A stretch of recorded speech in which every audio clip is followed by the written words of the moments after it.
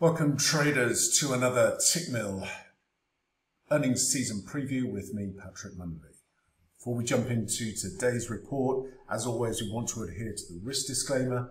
Most pertinent for today's presentation is the fact that the views and opinions expressed by me are solely mine. They are not indicative or representative of those held by Tickmill UK or Tickmill Europe Limited. Okay, so today we are looking at Tesla. Tesla are set to announce earnings after the close of trade in New York today. The market is looking for an earnings per share of $1.01 with revenue of $22.005 billion. I would note there is an earnings whisper on the street that we could see an earnings per share of $1.09.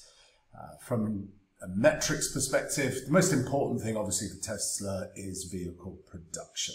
As the company's primary business is making electric cars and it needs to continue expanding production to grow revenue and profits. It has become harder to increase production levels amid the supply chain concerns and issues that the globe has been facing really. And as the production levels grow, Tesla says it faces new logistic challenges as well, including the difficulty of securing new vehicle transportation capacity at a reasonable cost. This could slow down deliveries and offset gains by increased production and sales.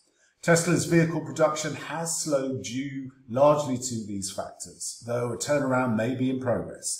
The car maker announced that it produced 365,923 vehicles for the third quarter fiscal year 2022, which is up 53.9% year on year. This figure surpassed analyst predictions.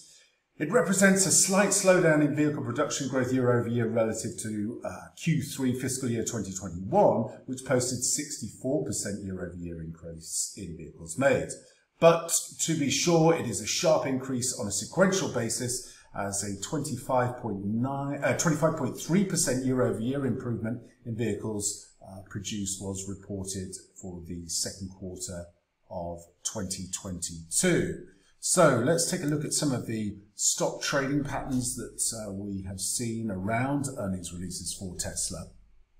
Noticeably, Tesla shares have moved higher in the immediate aftermath of earnings 6 out of 12 previous reports. On average, the stock moved up 1.4% in the first day of trading after the company's results. Based on the previous 12 earnings releases, Tesla is more likely to trade lower one day after earnings for an average loss of 0.8%.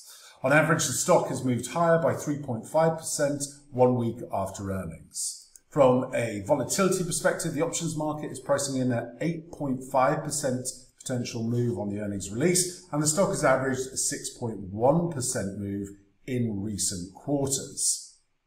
From a sentiment and options perspective, there's been 63,392 contracts purchased on the $230 call expiring this Friday. However, options flow in general has been bearish. Investor sentiment going into the earnings has 57.8% of analysts expecting an earnings beat. Tesla's share price has drifted down 19% post its last announcement. Using the last 12 quarters of data, the average drift between earnings announcements is 32.4%.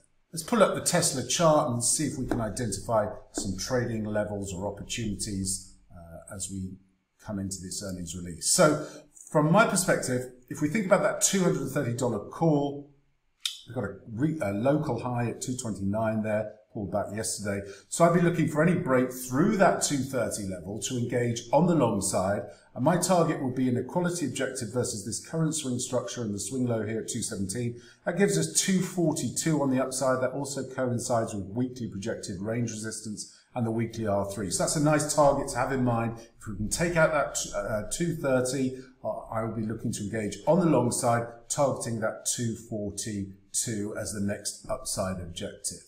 However, if for whatever reason we get an earnings report that disappoints the markets and an unfavorable reaction, any move back down through the lows at 203, I want to engage on the short side, targeting a move down to test the 187 to 185 handle. Now from there again, I would be watching for any bullish reversal patterns to think about re-engaging at that level for a potential more significant corrective move to play out.